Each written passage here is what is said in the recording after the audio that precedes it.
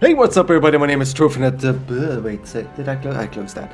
Okay, here we go. Hey, what's up everybody, my name is Trophinet, a babbling Belgian, and welcome back to GwentEdge, the show where we talk about interesting decks to play around with, and we definitely need some more of that, because the meta right now is a little bit stale. I've tried to experiment with a lot of things, but in the vein of if you can't beat them, join them, today we're going to be talking about a Nilfgaardian deck, but it's me, it's Trophinet, so we're going to do something special. We're going to do something very memey, and today we're going to be playing with the Triple Angoulême deck. So if you're wondering, yes, I really like Angoulême as a card. I think over the years I've made multiple decks containing her, even when she wasn't really viable, but these days she actually is really viable, especially with the location cards that have been introduced in the Way of the Witcher expansion. She's become a powerhouse. So again, if you don't know what Angoulême is capable of, on deploy she spawns and plays a random artifact from your opponent's starting deck.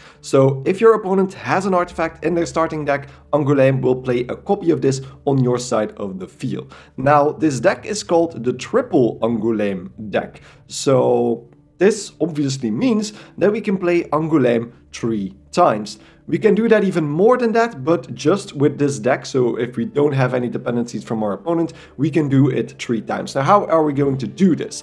Angoulême, when you just play her, that's the first time. When you played her, she's actually pretty low in power. She only has 3 power. So Decoy is one of my new favorite cards. I've been trying this out in a lot of new decks. Because Decoy just allows you to play low power but very strong ability cards again if you want to. So Decoy will shuffle an allied unit on the battlefield into our deck again, and then play the top unit from our deck. The second part, you can also try to fix what you're going to get with Yennefer's invocation beforehand. So it's a new way of getting the top card from your deck. But just the added benefit from Decoy is that we can shuffle a card from our board back into our deck for later use. So for example, if you do that with Angoulême, we can actually pull her again with Oneiromancy in the same turn, or just, well, not in the same turn, the next turn, but in the same round. Or if you want to just hold off and you did that in the first round, you can just draw her again in the next drawing phase.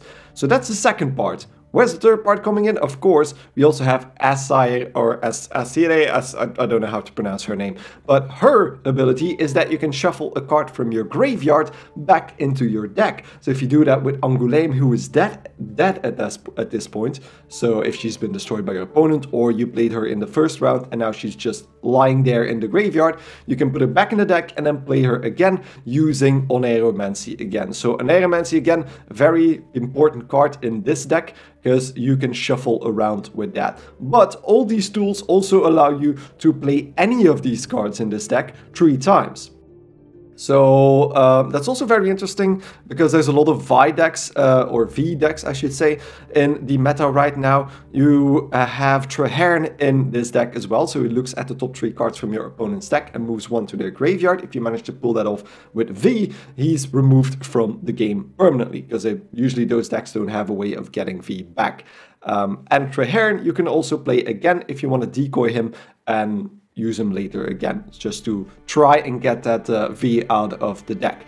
But let's quickly go through the rest of this deck, because it is still an Assimilate deck, because of course if I play Nilfgaard it's going to be an Assimilate deck.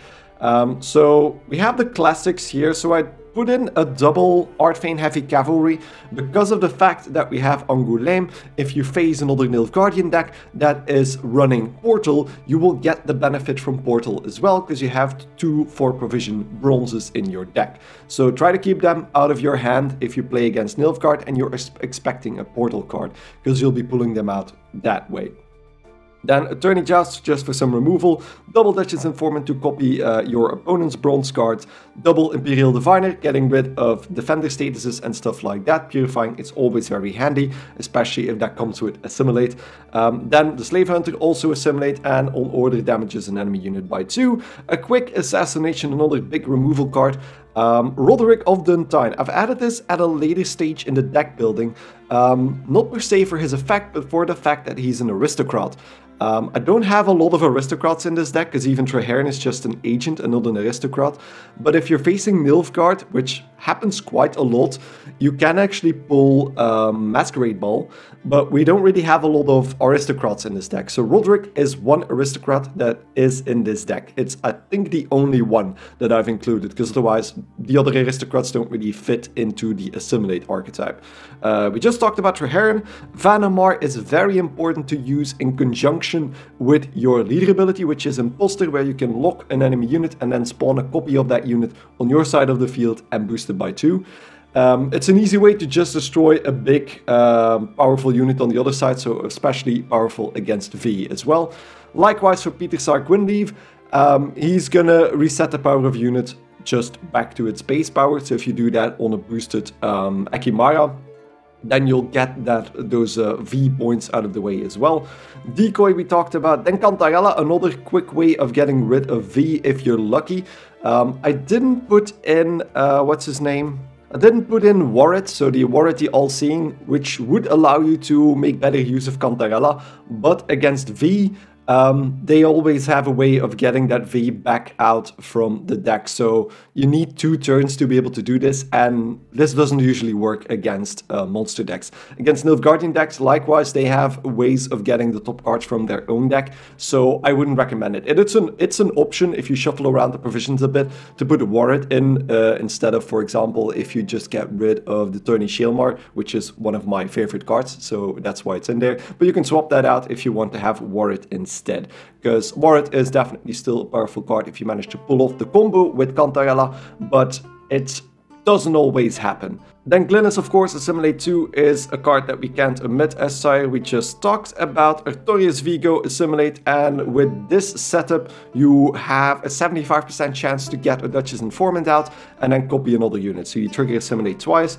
Tourney Shaelmar, always in Assimilate, it is very powerful. I keep getting comments about this that it isn't, but I mean, against Nilfgaard, it's 7 damage guaranteed.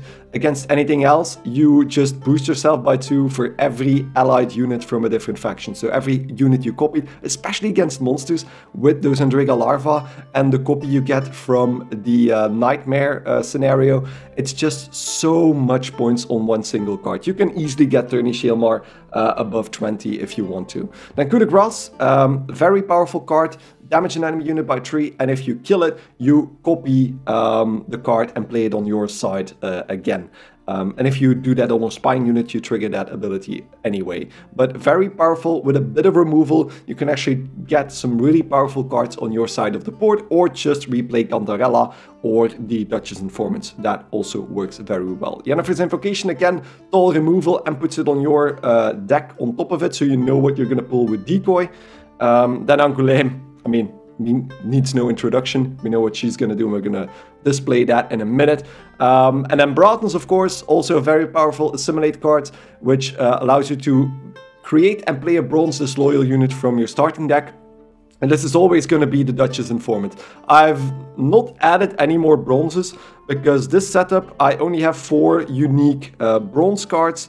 So we are almost certain to get a Duchess Informant for Artoria. So that's mainly the reason why I put this deck up like this. And then Imposter we just talked about as well. Try to combine that with a powerful unit and then destroy it with Vanamar. And Collar is another lock if you would need any. So that's the Triple Angoulême deck. Bit of a meme deck, but very powerful in the current meta. So let's try and show this off.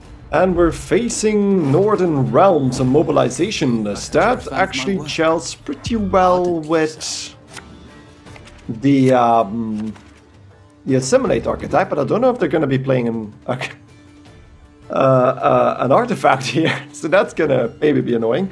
Tourney Chest, I should probably keep the removal.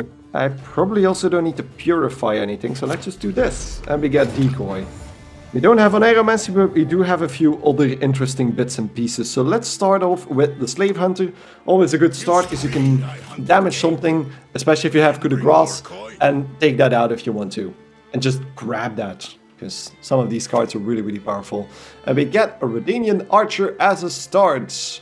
I don't like Redanian Archers, so we're just gonna Tourney Joust that one. There we go. Yeah, we need a bit of removal for Northern Realms. It's probably gonna be just the Archers and the Cadweni Revenants. And we get Ronvid after that. Okay. That's not a bronze card, so I might as well just grab something with Cantarella. Might be very juicy. And we get the Oneromancy. That is very, very good. Now that we have Oneromancy, what do we want to use it for? I think I'm just going to use it for another Slave Hunter. So we can just play that right next to the other one.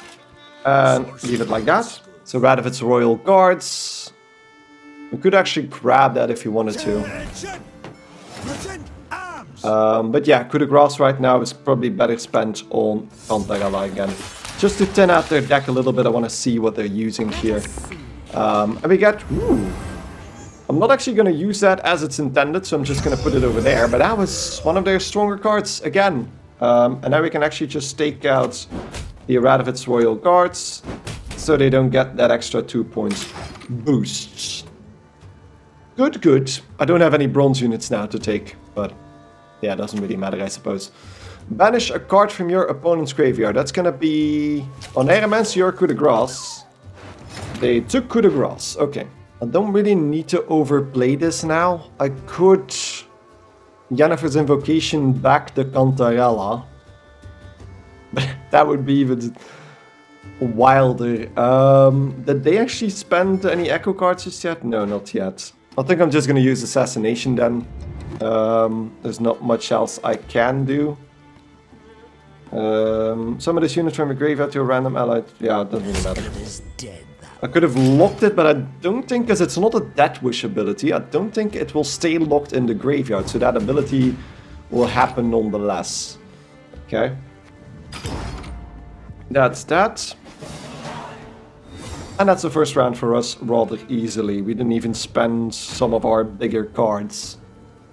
And we still have Imposter, we still have Angoulême, although I mean, unless they're playing Siege, I'm guessing they're not. I still have Oneromancy in my hand, so I could play Angoulême whenever I want to. If I can get my own Oneromancy, because that's also something that I don't yet have, that would be rather nice. Roderick is actually not that useful at the moment, since I don't have Coup de Grace anymore. Do I have anything in the graveyard I want to get back? Not really. And I mean, double Oneromancy would be really nice. Our opponents, they don't really have any hand boosting, do they now? So I'd rather go into the final round without card, well, with just equal cards, so I'll just pass. I could have pushed probably, and then they're going with Amphibious Assault. Makes sense. All the Echo cards. And then they have that, okay. But I still have, I mean, whatever they want to use, I can just Yennefer's Invocation it, because Nilfgaard is bullshit. They can just grab cards whenever they feel like it. The one thing I should probably keep in mind is that I want to get a Diviner to purify Donimir. But other than that, I think we're pretty okay. So there we go. Ask and you shall receive. So let's get rid of that heavy cavalry. We get Angoulême again. I really want to try, but it's too risky. It's really too risky. So let's just get rid of Angoulême. We get another heavy cavalry. So let's get, yeah, okay, that's fine. That is absolutely fine. Opponent goes first, so we can play rather reactively. Scare and scatter the I could grab that knight, but I don't think it's that useful yet. So let's just use Glynis. Because usually Northern Realms doesn't have any big removal options.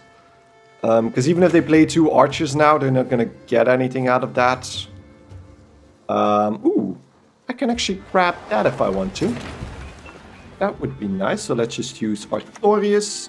Should get a Duchess Informant. Yep, there we go.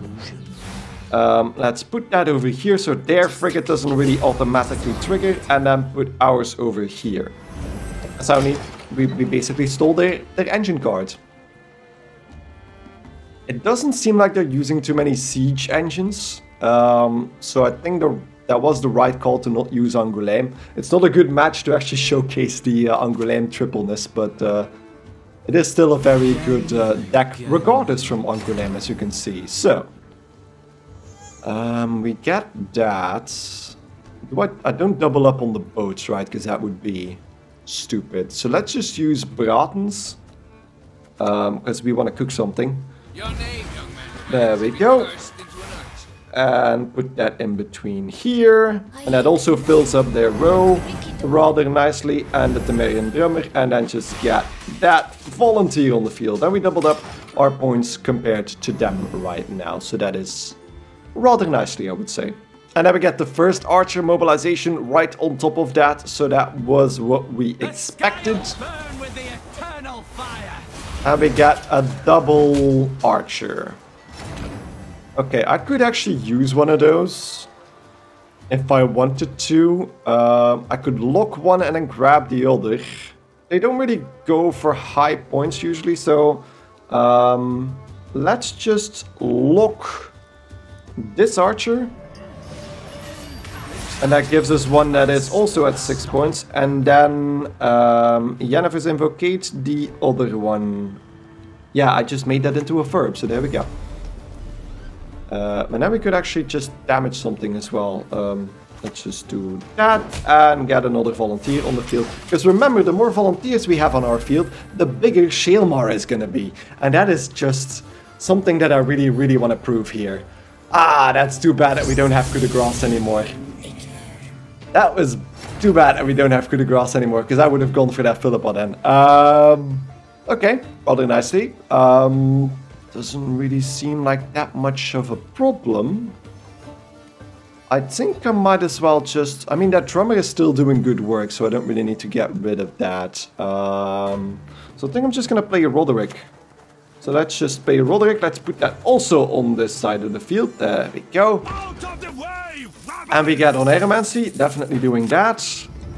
And then with Oneromancy we could play that. No, I really shouldn't. I shouldn't play Angoulême, but I really want to. It's probably not gonna. No, it's not gonna be good. So let's just play the Duchess Informant. Play that on that row as well, filling that row completely and grabbing another archer and damaging that one and getting another volunteer. There's a lot of things to do when you're playing Assimilate. Thank you for all of that. And we're not done just yet. Because I could even get Angoulême by accident here.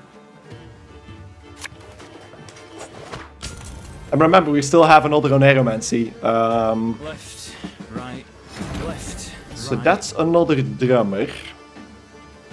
That's not that much of a problem. I could just grab one of the volunteers and see what I can get from the deck. Yeah, let's just do that. Because, yeah, it's not really doing what it should be doing here. And we get another, the other archer. That is hilarious. So that's that. And then the frigate. So that was pretty lucky that we got something really useful out of that. But, yeah, that's the way Assimilate works. But I'm still a bit sad that we didn't get an Angoulême. I'll do one more after this to see if we can actually grab one, because this seems to be going our way rather nicely. What's other fanciness do we still... I could just use Angoulême now.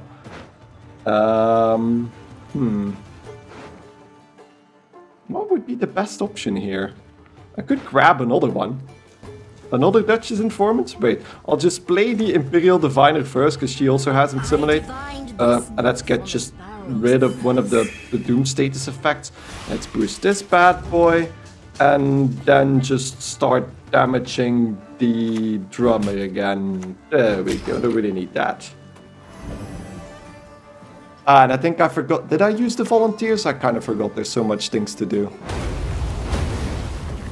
That was pretty nice, but that kind of killed this whole entire board.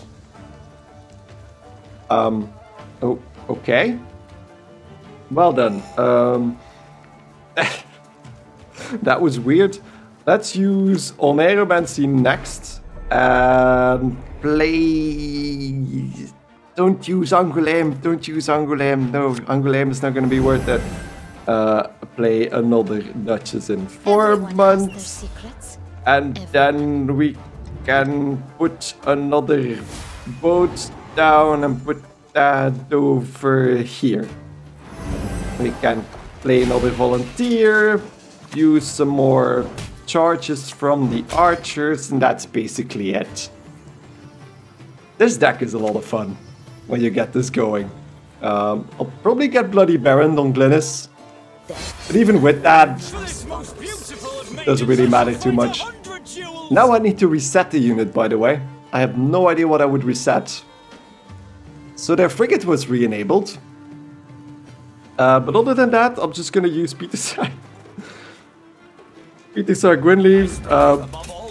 Put that over there, I suppose. There's not much I can do otherwise. Play the frigate again, play the frigate again. And that's good. That's good. And then the next turn we're gonna get one hell of a Shailmar, by the way. We all have a Karate Heatwave on Glynis. But I just want to quickly do this. And there we go.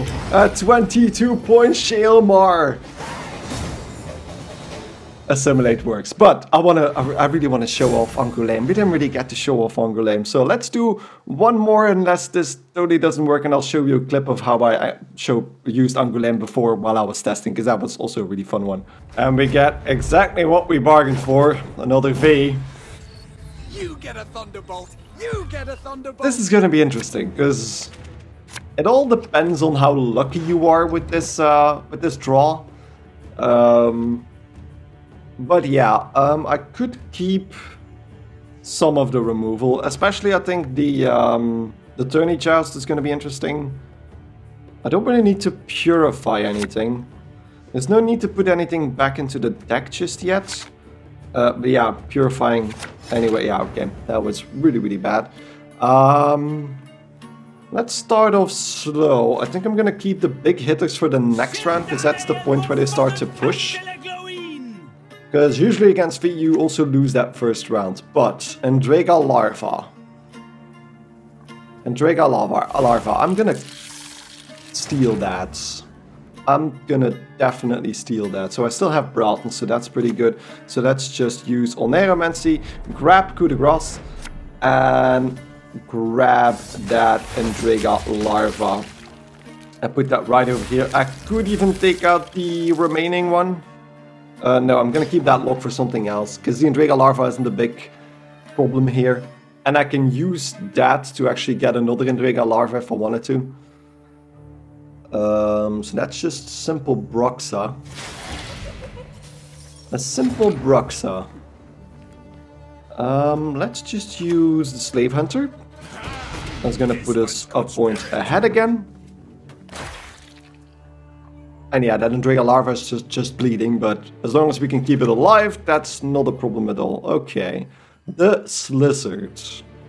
The Slizzard is a consume unit. We want to get rid of that as soon as possible. The key to beating Viy is getting rid of their consume options. So assassination on the Slizzard makes sense. I'm gonna lose that Endrega Larva, it's not that much of a problem. And I can just keep the damage on the Slave Hunter there. There we go. Sacrificed one for the other and we get another Slizzard, but this time I'm just gonna take it out with the with the collar. Because I can lock it and then just destroy it outright with the Slave Hunter. I could use Broughton's now.